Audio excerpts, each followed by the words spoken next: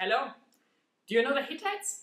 The Hittites were a people in the ancient Near East, and their empire in the second millennium BC was in Anatolia and Northern Syria. Now, they spoke an Indo-European language, Hittite, which they wrote in cuneiform. And from those cuneiform tablets, we do have a few recipes as well. And today I would like to cook one of them with you. Now, let's have a look at the ingredients. It's getting pretty starchy today because we are going to make a hot pot from fava beans, chickpeas, lentils, pearl wheat, pearl barley and coriander seeds. The other ingredients here are butter and a vegetable stock.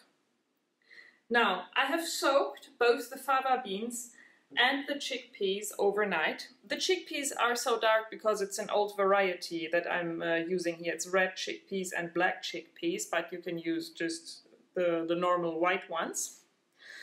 And all of these ingredients here are going to be roasted in 2 tablespoons of butter.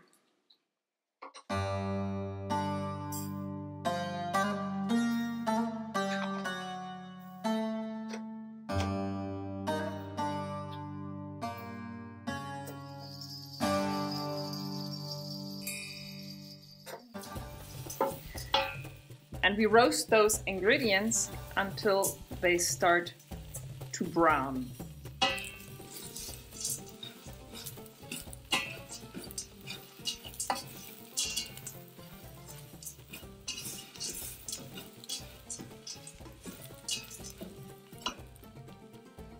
And now we add the vegetable broth.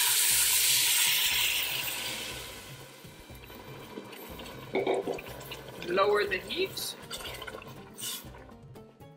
cover the pot, and leave it to simmer for about 1 hour until both the fava beans and the chickpeas are well done.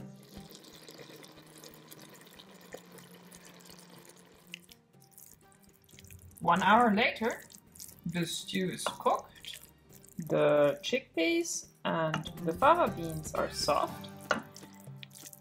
And well, it is rather plain, and I would recommend you improvise a little and you add whatever you like to add. I would add some herbs, maybe some onions, but I mean, this is the base recipe that was written down in Hittite cuneiforms. And yeah, it's surely filling and nutritious. Bon appetit!